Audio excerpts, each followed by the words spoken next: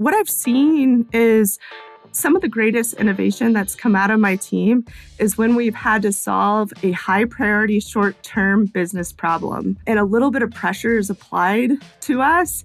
We have to all band together to come up with the best solution possible. About 3 years ago, many of our listeners all experienced this, is the business environment was changing so rapidly and we needed to tell a story with data across Salesforce in a whole new way of ways that we've never looked at data.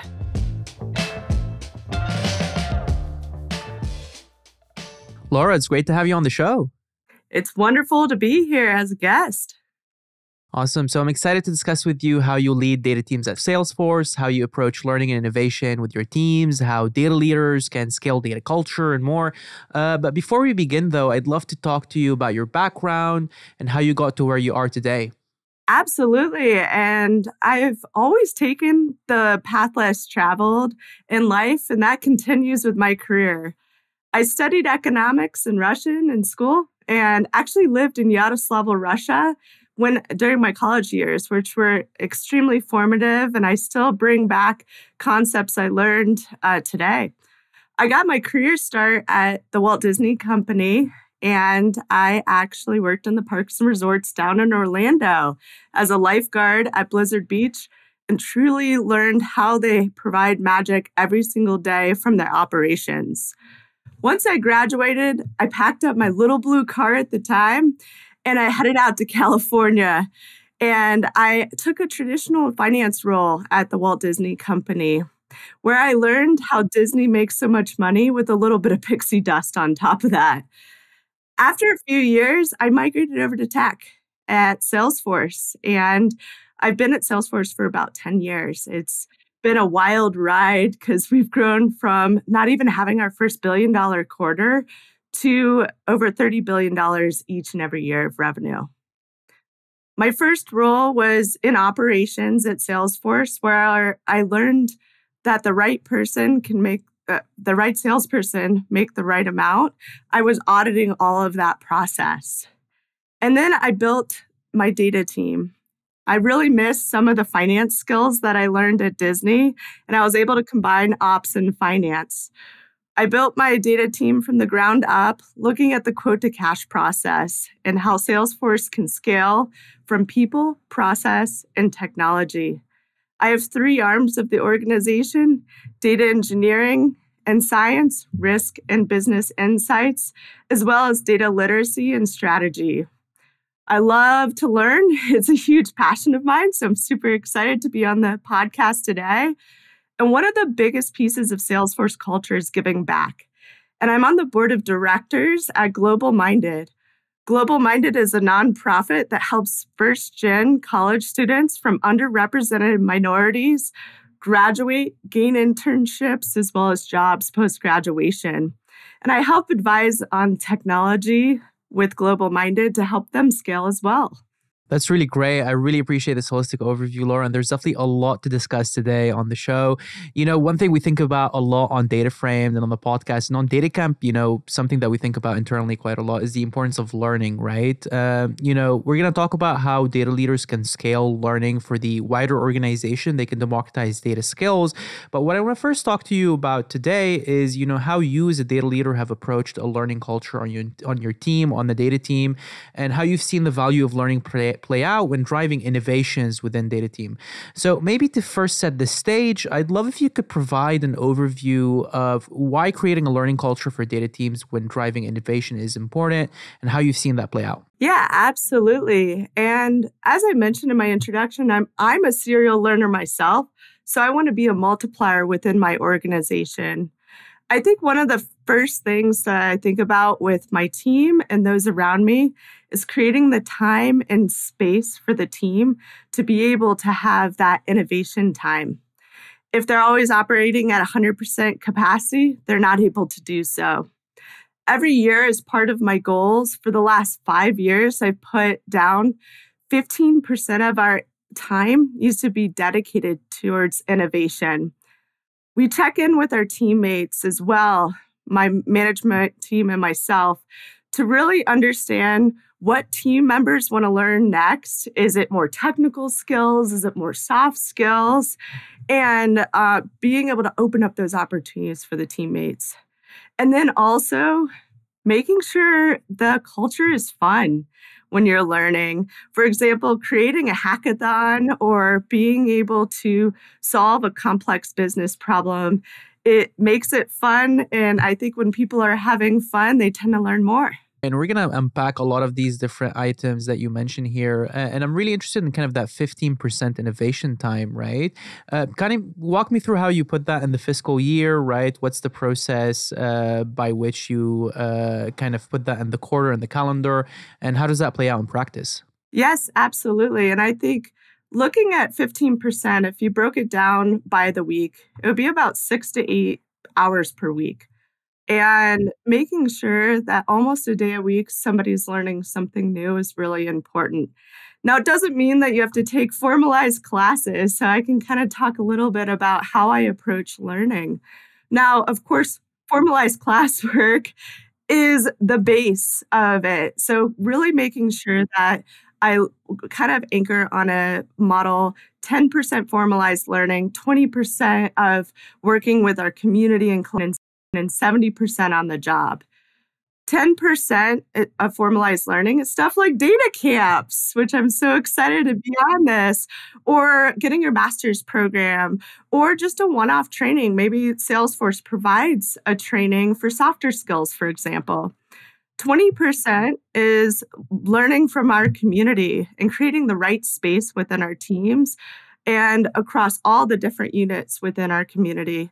And then 70% is really focused on the job, really making sure that we every day are trying to bring what we learned from that formalized learning and then transferring it to what we do in our job every single day. I love that breakdown of like kind of 10% formalized learning, 20% learning innovation, 70% on the job. One thing that I think is always a sticking point for a lot of data leaders when they try to kind of create a learning culture on their team and then they want to measure the trade-off between short-term business value and kind of long-term innovation projects, right? While technical skills are not the only skill set data teams need to grow, as we'll discuss later on, kind of longer term moonshot projects, right, are really an incredible mechanism to develop the skill sets of different teams in new domains. So as a data leader, how do you approach prioritizing short-term business value while projects and moonshot projects are kind of accounted for in the longer-term strategy? What's a mental model that you use here to split priorities? I'm going to actually rock the boat here a little bit, Adele. Why do we have to separate out the two? What I've seen is some of the greatest innovation that's come out of my team is when we've had to solve a high priority short-term business problem. And a little bit of pressure is applied to us. We have to all band together to come up with the best solution possible. And I think something that our audience can maybe identify as is COVID-19. About 3 years ago, many of our listeners all experienced this, is the business environment was changing so rapidly. And we needed to tell a story with data across Salesforce in a whole new way of ways that we've never looked at data. And the amount of learnings that from data science, from data storytelling, as well as security is something that I bring forward as a leader almost 3 years later. And we were able to put this data story together in a matter of weeks. We could not wait months to be able to produce something. And we were able to provide insights to many leaders across Salesforce to make critical decisions. That's a great example. And maybe kind of walk me through, you mentioned here the COVID example. What are kind of other projects where you that also fit that bill of a short-term project, but that had to push the limits of a team and kind of create innovative projects, innovative solutions, given the boundaries that you've had? Yeah, absolutely. So, I think another one is when we're looking in quote to cash, we look a lot with the sales process and how to improve it. And if we are trying to scale for the future, we really have to quickly identify problems in the process where we can improve as an organization. Salesforce is continually changing, whether it's growth by acquisition or organic growth. And so we have to pivot quickly, whether it's process improvement or technology improvement. And so we've had to implement a lot of data projects, again, within a few weeks or a month, to be able to identify that, especially during critical times such as fiscal quarter end. And do you find that moonshot projects need to fit a specific criteria before they get signed off? And so kind of what are those criteria? One is based on business need and executive alignment. So if it's just a moonshot project that's nice to have, I kind of find that we never get it done. And so when the team truly understands why we are doing something, the real why behind it as well. So it's not just leadership understanding why we're doing it, but also the team, then we're able to get rolling and provide some outcomes. And we are able to move so much faster that way. I want to kind of harp on what you mentioned here on like executive alignment and the understanding of the why, right? Because oftentimes I feel a hallmark of an immature data organization is an organization that just wants a shiny use case without necessarily thinking about the business value or the why or the how of a data project, right? How important do you think is having this executive alignment and, having leadership that is very much so thinking about the business value of data projects? And how do you bring that about in your conversations with leadership when getting that executive alignment on data projects? It's one of the most critical things. And I'm really lucky to work for an organization where I have that leadership support. And what I've been able to see is making sure it's two ways, right? Executives understand the why and the stories that we uncover and what we can do about it. And then they're able to also create some hypotheses around what data problems they want to solve. And that has been imperative because it gives us what do we need to work on right now? What do we need to prioritize? Because otherwise we'd have an infinite backlog we'd never get through as a data team.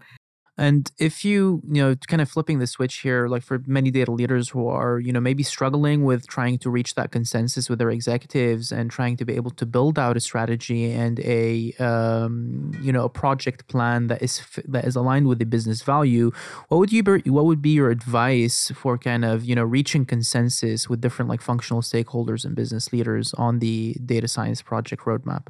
I think really understanding and hearing different stakeholders, especially if it's not executives in your direct line, and really bring forward ideas. And for people to understand, again, why do you want to pull some sort of data and tell that story and propel forward?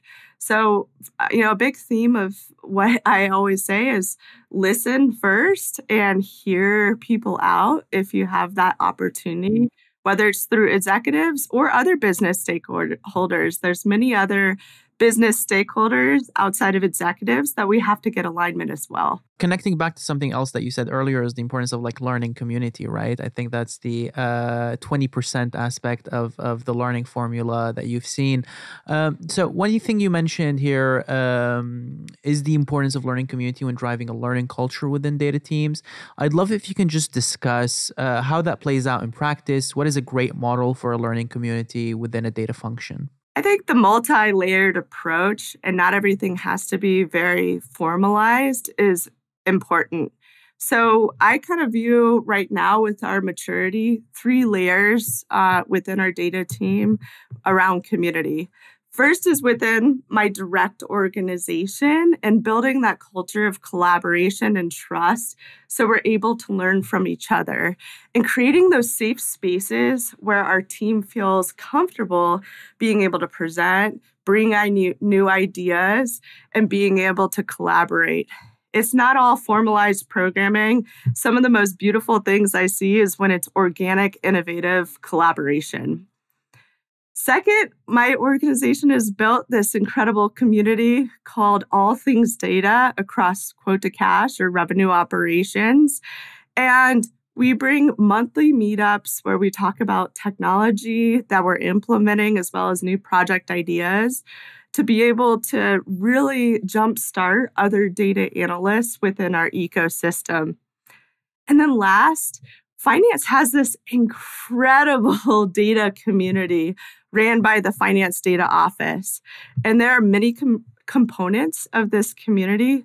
They also do their own monthly meetups, and I encourage my team to present their new projects during this. It's a great opportunity for them to practice their communication skills, but also for other community members to learn with what we're doing. And I find that so valuable because we're able to learn what other parts of finance are doing. And then last, on the finance data community, they have this cool data doctor program where they are able to have finance professionals. It's an opt-in program, either people that know data specific expertise or a person that wants to learn a new skill. And you can book an appointment with a doctor if you get stuck in a certain part of your data process. I love that. I love how many programs there are at Salesforce. And I think there's really an interesting takeaway here is that there's also, communities for the entire data function within the organization, but also kind of sub-communities that are focused on specific problems, right? Do you find that layered approach, especially for large organizations with large data teams, that have many sub functions to be effective at really specific certain business problems, and how have you seen that? For example, walk me through what an example of the finance data community and how have you seen that in action? I think for one, we're all at different starting points on our data journey, and so to enhance data literacy, we must have a layered approach. It can't be one size fits all. Some people have never built a data visualization and they want to start learning about what's best in class from a design. That's a very different starting point than somebody that has a master's in data science, right? So if you did that one size fits all, it wouldn't be useful. You wouldn't be talking to the right stakeholders. And I think how I've seen the finance data community, when we've had to move really fast on data projects, is my own team has reached out to data doctors and been like, hey, we're stuck on this certain formula, or hey, I need to figure out a model related to data science. Has anyone ever done this before? And to have those active people as sounding boards that you trust has actually helped spur innovation in a quick way. That's great. And what would your advice be for a data leader looking to kickstart a learning community within their function? One is listen to your community to see what type of help they need. And like I stated, being at different parts of your learning journey, that's why it's important to first listen. Allow the community to provide input, to be able to provide the right enablement and the right tools for those members. And then last, we spoke a little bit about this, is getting that executive sponsorship. So people know why this is a priority. Why is sharpening your skills within the data community important for not only the future of data teams, but the future of the entire organization? So we spoke about, executive alignment when it comes to determining the project plan for a data science team and kind of the roadmap and how to incorporate innovation there. But kind of walk me through how data leaders can also gain executive sponsorship when it comes to creating time for learning and dedicating resources and bandwidth just focused on innovation and learning activities as well. At Salesforce, we have what's called the V2 Mom, and it is the goals that we have every year. And I think the first step to allow that time and space that I spoke about is truly for executives to have it on their V2 Mom. Because if people know that the learning is a key part of the culture, they will see it by watching those folks do it. And so I'm lucky enough, my executive does really sponsor that. And it's not just learning those technical skills, but it's also using data to make data-informed decisions as well. So it's not just the build phase, but it's at every layer of the organization and leveraging that. And my executive really makes sure that we're doing that by monitoring our accountability metrics every year. So I think this also marks a great segue to not just discuss how data teams can learn, but actually what they need to learn, right? What they need to be focusing on.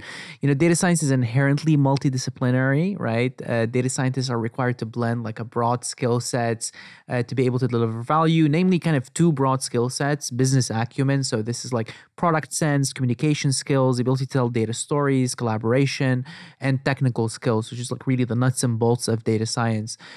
We talked about how data scientists can learn technical skills, for example, with moonshot projects, with the different kind of community programs that you have. But I'd love to focus on business acumen.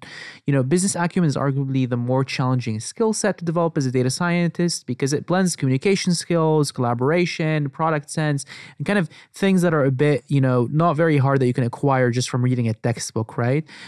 What are frameworks and mental models that you found useful to improving that skill set continuously?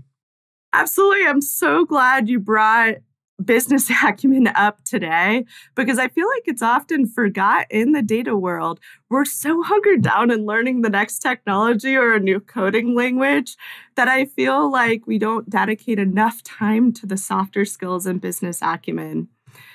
If I think if you have this incredible model or a data visualization you have built, but can't communicate it to your stakeholders effectively, then you're going to most likely fail that project. And so going back to that same learning model I discussed before of 10% learning, 20% community, and 70% on the job framework with this topic, we really focus on being intentional with professional development plans around business acumen. So first, the 10% learning actually on the actual learning through classes, Salesforce offers a ton of coursework. And of course, you can go outside of the company as well, but it could be stakeholder management, presenting up, data storytelling. So formalized learning, I feel like, is fully covered there. Going back to community, that looks a little different. Of course, within our data communities, we can practice the communication and presenting skills.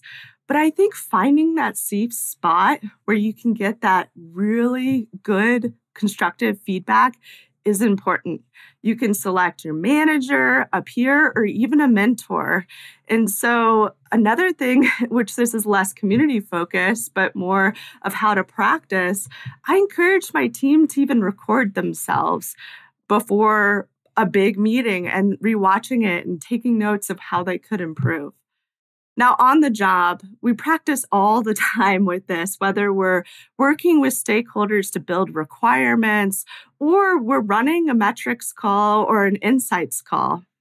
And you can always ask for that feedback from your stakeholders and say, hey, am I hitting the mark? Is there a way I can improve? How did the meeting go? But the other indicator is whether or not there's engagement for the outcomes that you're trying to drive.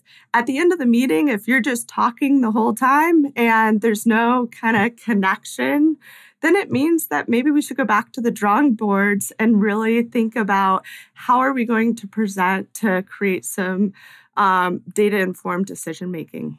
So I love the different resources that you have, to provide data teams the ability to kind of scale and improve their data storytelling skills. But let's harp on that on the job segment. A lot of data scientists you mentioned here at the end, kind of engagement and people being able to kind of empathize and understand what the data team is working on and, driving the adoption of the data product.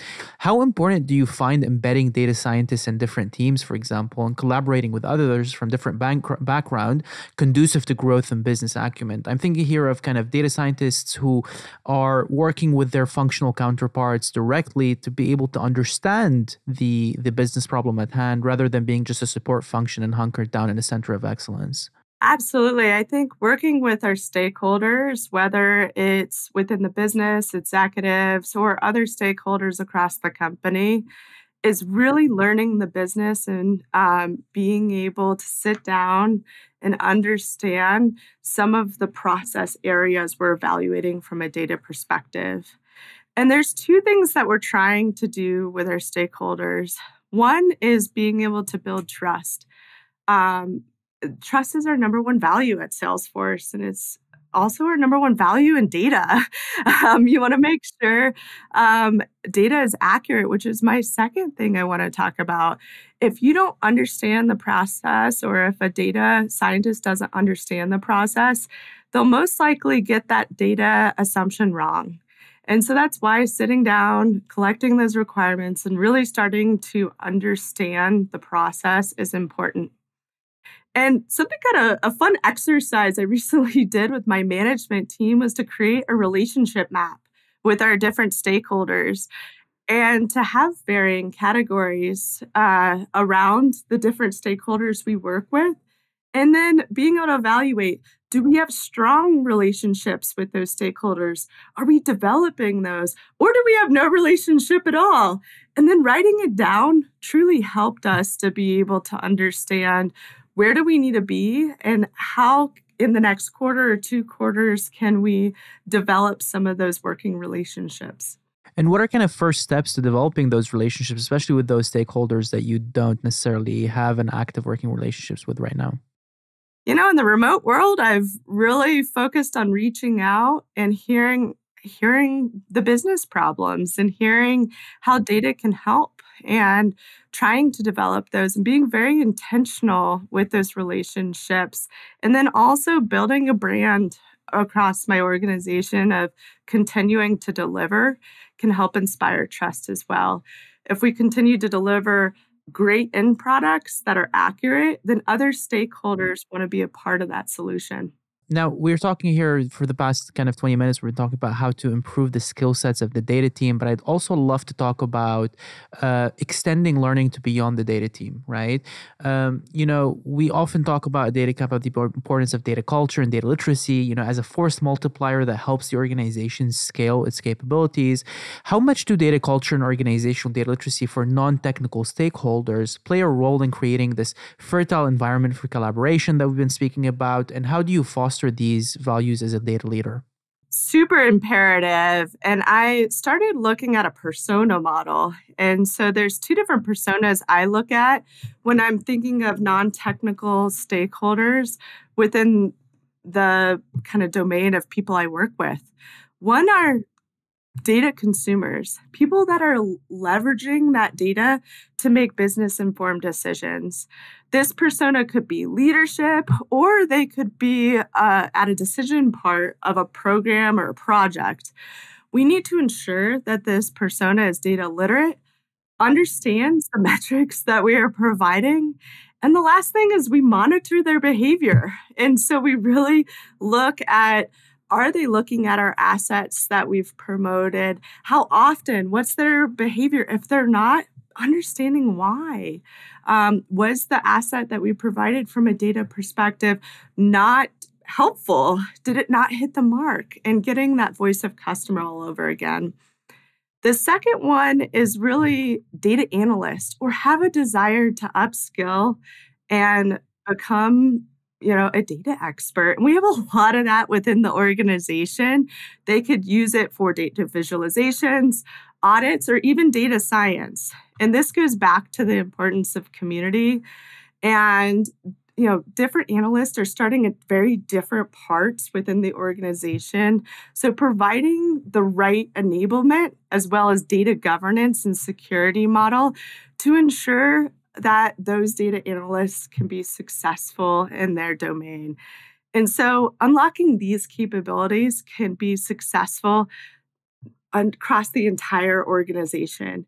If it's just my data team that looks at data visualizations or other elements, or are the only ones building at the end of the day, we'd have an infinite backlog for building. Indeed, in a lot of ways, kind of democratizing data skills is like a force multiplier for the data team in general, right? Let's harp on that data consumer persona, right? People need to be able to make data informed decisions, right? They need to be able to consume the data insights that your team is creating to effectively navigate the organization. What do you think are key skills the data consumer persona needs to have within any organization today? I think one is being able to understand the data definitions and numbers and how trends work and how it's going around. If you pick up an asset and have no idea what the definition of a data element is, they're probably not going to use it at the end of the day.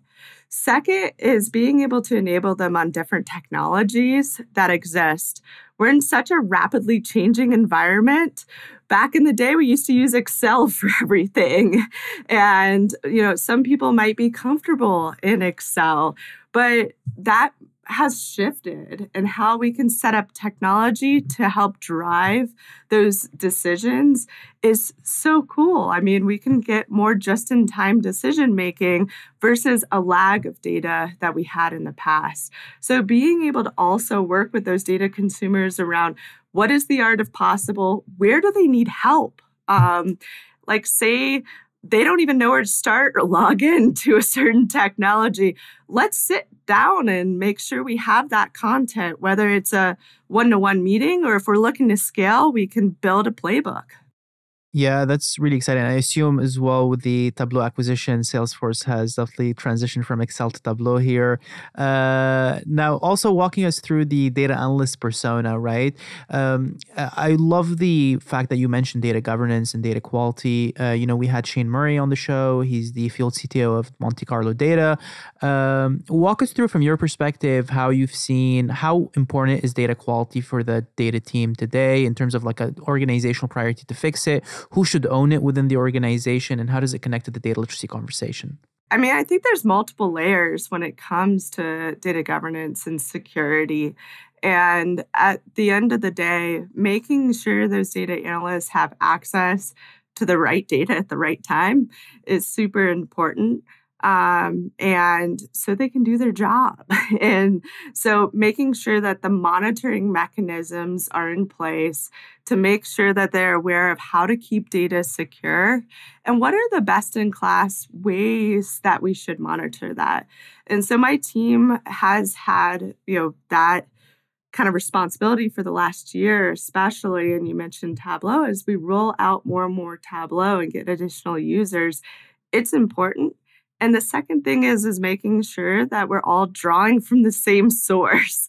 So if data analysts in another org is looking at the same data that my org is, that we're all drawing from the same numbers and the same source at the end of the day and having those right guardrails in place to do so, but also optimizing and making sure they have access to it to do their job and make data-informed decisions. What are ways that you've found successful in scaling data democratization and data culture within an organization?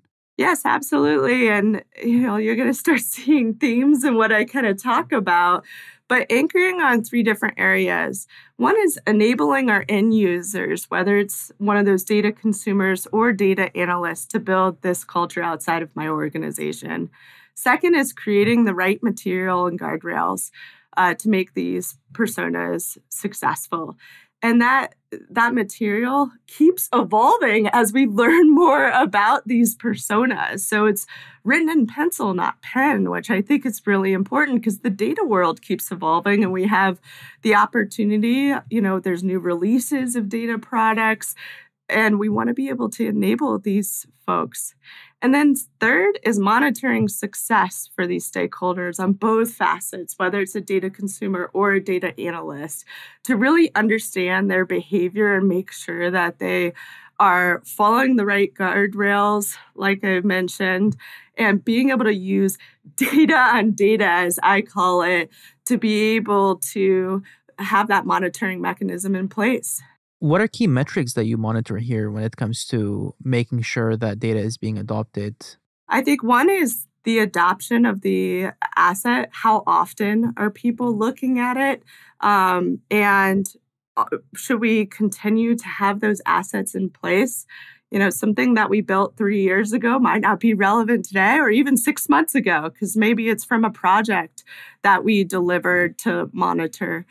So that's like the first one, and really understanding how often are people using different data visualizations. I think on the data analyst side is really understanding what source are they looking at and how are they deriving the data, as well as looking at are they following the standards when it comes to building out, whether it's building out in SQL code, whether it's building out in Python code, or even data visualizations? Are they making sure that they're approaching it in an unbiased way? Okay, that's great. I really appreciate this perspective, Laura, and especially kind of the measurement aspect. We don't talk about, what to measure when thinking about data culture. Now, Laura, as we near the end of our chat, I'd be remiss not to talk to you about some of the data science use cases you've worked on at Salesforce that helped you as a data leader grow and, extend your skills. Walk us through some of these use cases and how they helped you stretch your skill sets. One example comes to mind that actually had two use cases. Every year, Quote to Cash sends out a survey to one of our internal stakeholders, sales, and we want to hear from them around their point of view of our process, people, and technology of how we're supporting them. And of course, within that survey, there's very easily derived questions, such as like, how satisfied are you 1 to 5, for instance? But the one I want to hone in on is the 10 to 15 open text questions we send to our sales organization. And there are thousands upon thousands of responses that end up coming back to us because they want to tell us and give us feedback. And we don't want our stakeholders to be reading through every single response. First, if you read through it, it promotes bias of how our brain is wired. We will anchor on potentially something negative, even if there's 10 positive answers to this commentary. I think second is it's really time consuming to read through all of that content and difficult to be able to tell a story at the end of the day. So my organization wanted to tell a data story on these open text questions. And so they looked at the data in two ways. One is they wanted to look at sentiment analysis to truly understand how sales is feeling about certain questions and certain products and processes. And so if they use words such as awesome, excellent, we know that's good sentiment. If they use words such as terrible or horrible, we know that they might have a pain point there. And so we're able to kind of see that sentiment for each question that we ask. Second, we look at topic modeling and also Ngram analysis to be able to bring together some of that commentary. And this is really, really powerful because we're able to activate a plan around this. So if something groups together about a product improvement related to it within our process, we're like, phenomenal. Let's take a look to see if it's on our roadmap for this upcoming year and be able to say, awesome, we got some qualitative data from one of our internal stakeholders, sales, and this is a great thing that we should prioritize on our roadmap for next year. If it's not, maybe we should explore that particular enhancement a bit more. And we have done this for several years. And something that I've learned is when we're setting up these models across data science, we are able to then become multipliers, not just within my team or my organization, but across the company to be able to share our learnings going back to that collaboration and community, making sure that people know that these types of opportunities exist, whether or not they're in the data world, but that this is the art of possible to be able to tell that story because they might be able to come up with additional use cases and can reproduce this type of analysis again and again to drive business value.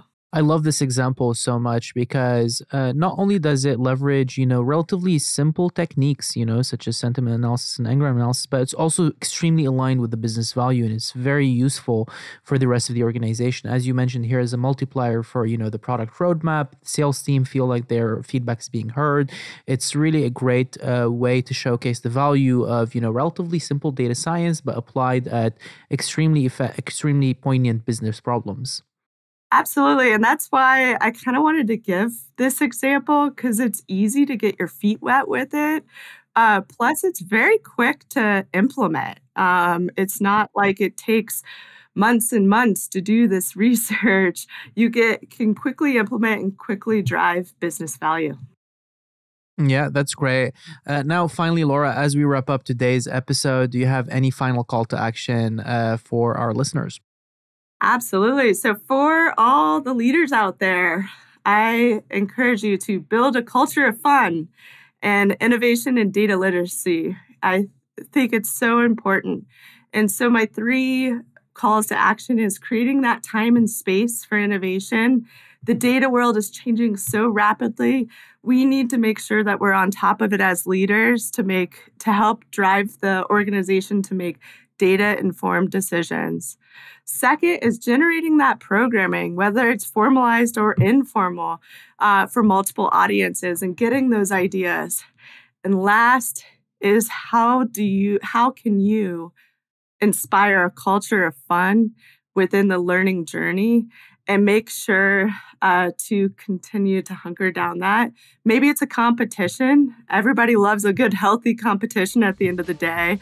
And it'll really make learning stick more. Thank you so much, Laura, for coming on Data Framed.